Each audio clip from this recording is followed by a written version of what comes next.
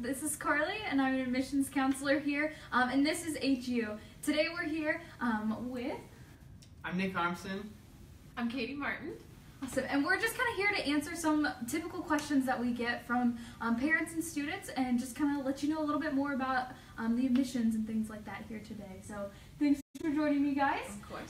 First thing, I just kind of want to ask, if a new person coming in, maybe never been on a college visit before, maybe what's kind of the first steps within that? Absolutely. So there are several things that we try to cover with all of our students when they do a first-time visit. Things like major, obviously, but then also a few things that maybe aren't so common. I always talk with my students about what type of community that they're looking for, partially just because that was a big thing for me when I was coming in, but also talking through things like extracurricular activities. Nick and I both help coach soccer here at the university. That was an involvement for us. But there's a lot of different clubs, a lot of different sports and that sort of thing that students can be involved in as well. So making sure that we're covering major and what they're looking to go into, but also covering the community as a whole. Okay, cool. I think my advice would be to use the internet as much as possible. I think especially now people are able to look at about any college in the world, whether they actually visit there or not. So I think what I've seen from some more students now, on their visit, it's more of the next level things to where they already know everything because they've looked it up online. So while they're here, it's instead of the surface level, it's that next step already. And I think that has been really beneficial with just moving things along. Absolutely. Would you guys say that there's like a perfect time to come and visit, or more of just like whenever you're ready? I think junior year is a great time to visit because you're old enough to know what high school is like, but you're not ready for college yet. So you're still growing up. But I think senior year is, honestly, I think senior year is too late to start because you're things are happening kind of fast at that point. Yeah. But I think junior year is perfect. That would be my advice. I would say if you visit junior year and kind of do that initial first visit, check things out, then senior year you're able to specialize a little bit more, and so you can come and spend the night on campus. That's a great way to get to know a college, is by spending the night and hanging out with the student body a little bit with that. You can check out the academic departments a little bit more in-depth that senior year too, attend a class, maybe hang out with some of the professors as well, and get to know them. So if you visit junior year, then you have the freedom senior year to really dive in a little bit deeper with that. I always tell families, go visit maybe 5 or 6 schools that they really like, and then 2 or 3 that they liked out of that group, go stay the night. Go take a second visit and then stay the night, and then I think that really helps from there. One thing I always tell students too, especially high schoolers, when you're our age, so you've graduated college and you look back, what are you hoping to say you got out of that experience? And a lot of times high schoolers aren't able to answer that. So, well, wow, I haven't really thought about it. And sometimes they're really surface level. I just want to have fun and make friends, which is totally great in college. But I think the closer they can get to answering that question, I think the easier it makes their decision, or the better it makes their decision. Yeah. So now, being our age, looking back, what would you guys say now that you maybe wish you would have known, going into the process, or anything like that you were hoping that you would have gotten out of your college time here, but didn't realize you wanted when you were 18 years old then? I would say I wish I could go back and tell myself to not be afraid to ask questions. I think I was a little bit reserved when I came in, and was just kind of went with the flow with the tour and said, okay, tell me what you want to tell me about the college, but I wasn't super proactive about asking specific questions that I had. So going in, and it's okay to come into a college visit with a list of questions. That was something that I didn't do that I really wish I did, because there were some major things that I forgot to ask. And obviously my admissions counselors followed up with me after, and we got to talk through those things. So that was great, but I wish I had come in maybe a little bit more prepared with what questions I had specifically. Yeah.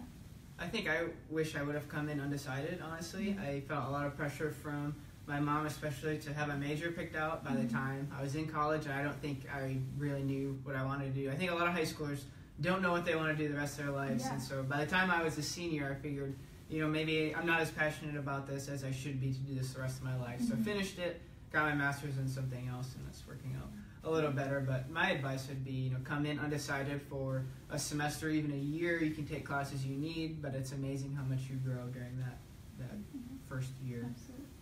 I think my biggest thing, I wish I would have been more confident about doing personalized visits. I only did group visits, and which those are great. They're informative, and I think that's great for like the junior year when you're just getting to know.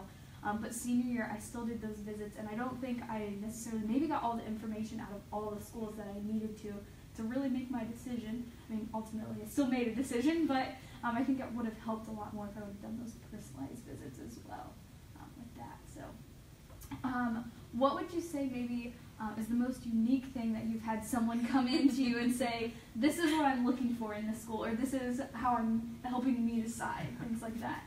We were talking about this earlier, and I think Nick had the best answer that I'd ever heard for a reason.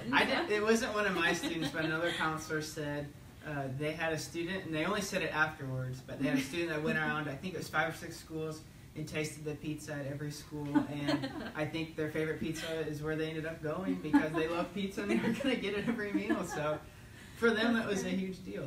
Sometimes it's a pizza, sometimes it's a mascot in school colors. You never know what you're going to get. So. Absolutely. And I've had a student who said, I looked at the clothes of people because I wanted to, have the opportunity to dress up if I wanted to, but also dress down if need be. I didn't want to go to a school that everyone dressed up if I wanted to be in my sweats. So, good deal. All kinds of reasons. Yes. Any other advice that you guys would give out to anyone coming into the process or who's already in the process but still maybe doesn't know kind of where they're at? Yeah, what we do with our families when they come visit is we go over 7 common factors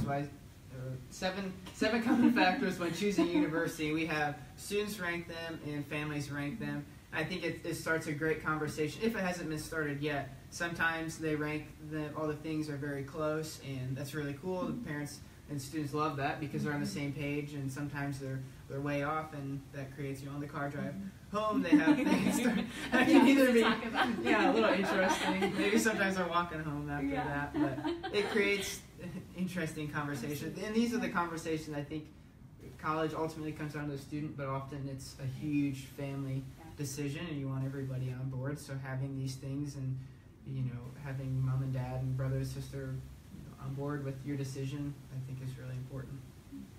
And don't be afraid to ask us questions too. And so take the opportunity to shoot us an email, give us a call, stop by campus, hop on this Facebook video. And our Facebook profiles are linked in there too, so don't hesitate to shoot questions our way. They don't have to be Huntington specific questions even. They can just be college process in general, but use us as a resource. We're more than happy to help out.